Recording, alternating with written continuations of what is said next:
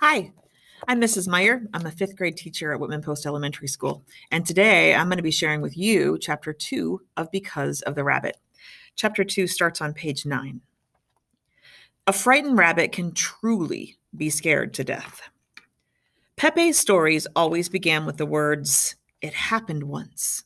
After that, each story took its own twists and turns, like a stream running this way or that way around the rocks, but it always ended with the words, "So it was." When I was little, my grandparents were still alive. Owen and I used to visit Pepe and Meme every summer at their house, half a day away up north in Quebec, Canada.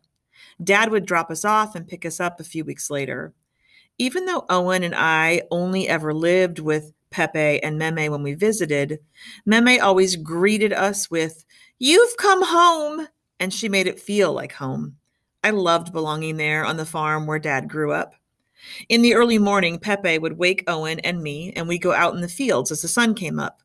By mid-morning, we'd have picked baskets full of vegetables or berries. Then we'd help Meme bake things to eat and sell. If I didn't know how to use the sifter or how small to cut the strawberries, Meme would say, "Watch." She'd move her hands slowly so I could see every movement her fingers made. At home, that would have felt like work, but it never did at Meme and Pape's. As we picked and baked, Pepe would tell us stories. He knew the name of every wild animal in the woods and skies around the farm and spoke to them like friends.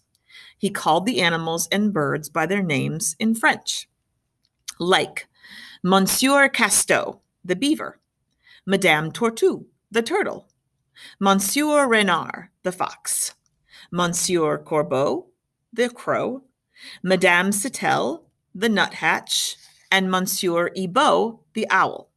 My favorite stories were about Monsieur Lepay, a cottontail rabbit who was always getting into trouble. Sometimes he'd trick his way out. Other times, he learned a lesson. Those lessons never stuck too well, though. In the next story, he'd be back in trouble. None of the other animals held it against him. It was just who he was.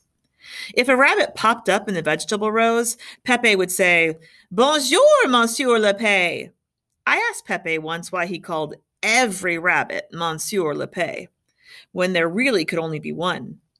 "Every rabbit has some of Monsieur Lepay's magic," he said. "Rabbit magic is a powerful thing."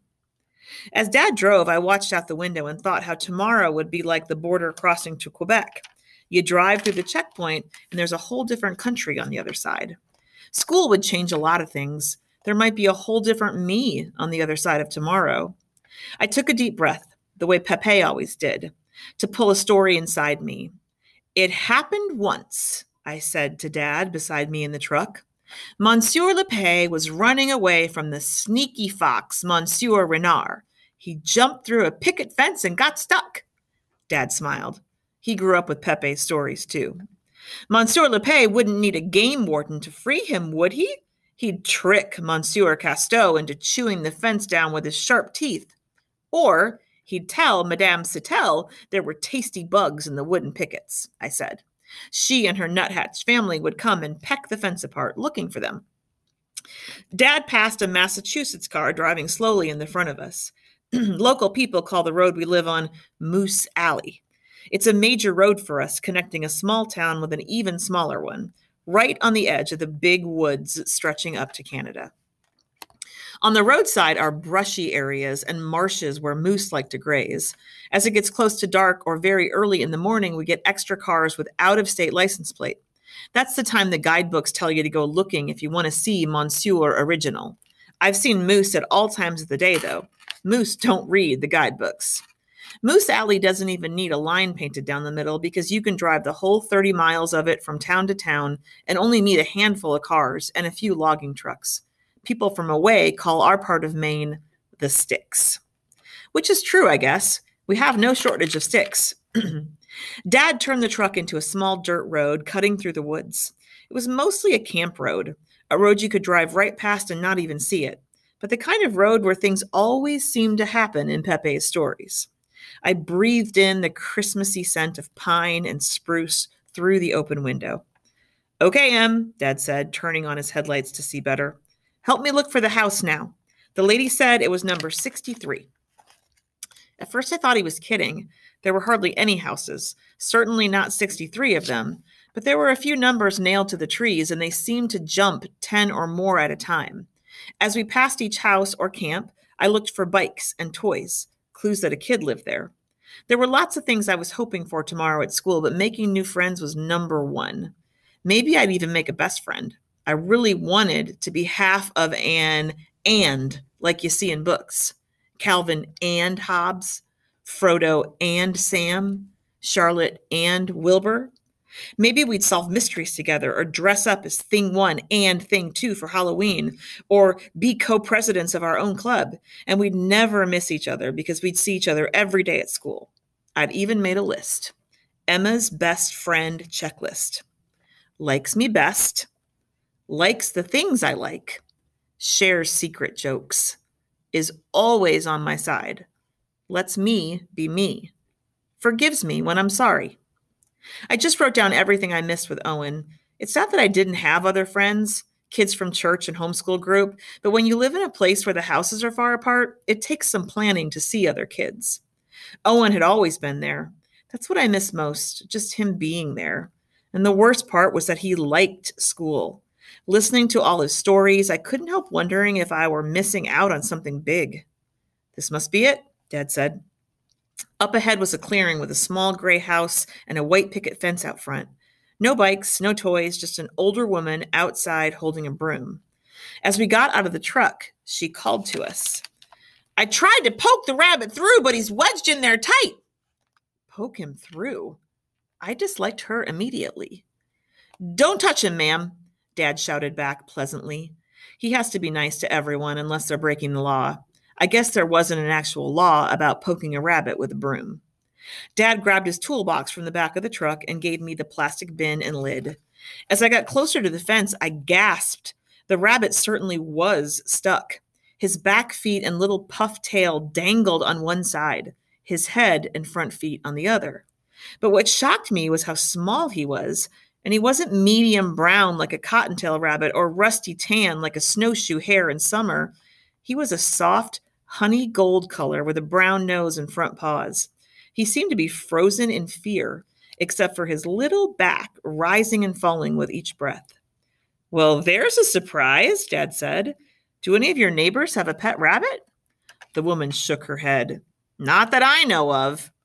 Dad stroked his chin, thinking. Look, I'm glad to free it, but as a game warden, I only deal with wildlife. You'll need to call your local animal control officer to come get this bunny. They handle pets. How long will that take? The woman asked. I'm supposed to be at a meeting. I can give you this bin to keep him in until animal control gets here, Dad said, but I can't. Let it hop back into the woods, the woman said. That's where rabbits belong. Not this rabbit, I said. He's not wild. She shot me an angry look. Well, he's not my rabbit. I turned to Dad. You know he doesn't stand a chance in the woods, not with all those foxes and lynx and owls. Dad looked from the lady to the rabbit to me. Well, there's no need for him to suffer while we figure it out. He leaned down and ran his fingers along the rabbit's sides. His ribs are too round to go forward, so let's try easing him back the way he came. Take the bin and get behind him, but not too close to those hind legs. Even a little bunny's got a kick. The bin was ridiculously huge for such a tiny rabbit. It won't jump up and attack us, will it? The woman asked. I saw Dad trying not to smile. I don't think so, but maybe you'd like to go in your house just in case, ma'am. Emma and I are trained rabbit wranglers, but I can't guarantee your safety. I bit the inside of my lips so I wouldn't giggle. The woman didn't look like she believed Dad, but she took some steps backward anyway. The rabbit's hind legs were hanging down limp on my side of the fence, but his little tail twitched. My hands were aching to touch him and see if he was as soft as he looked, but I didn't want to scare him even more. Don't worry, I said, sitting on the ground behind him. We're here to help you. Between the pickets, I watched Dad's hands on the rabbit's shoulders. Come on, don't fight it, he said, turning the rabbit gently. You're squeezed in here pretty good. It's going to take some work to get you out. The bunny's hind legs started kicking, wiggling him a little more onto my side. "It's helping," I said. "He's coming." "Good. Set the bin on its side so he'll back into it," Dad said. "Then as soon as he's inside, tip it upright and throw the lid on." As I was reaching for the bin, the rabbit gave a mighty kick, and suddenly he was out. For 1 second, he looked towards the woods and saw it, that same flash of wild in his eyes, seeing freedom. Then he leaped, a funny little jump spin, landing on my leg. Maybe he was just so happy to be out of the fence that he couldn't help himself, but it gave me the chance to grab him. "Got him!" "Great job, Em." Dad turned to look behind him. "Ma'am, let's call your local—" But the lady was already in her car. "Well, what do you expect me to do with him?" Dad called. Her car windows were rolled up, though. She backed out of the driveway and took off down the road. Dad and I stood there listening to the sound of her tires crunching the rocks. I held the rabbit against me, his hind legs tucked into the crook of my elbow.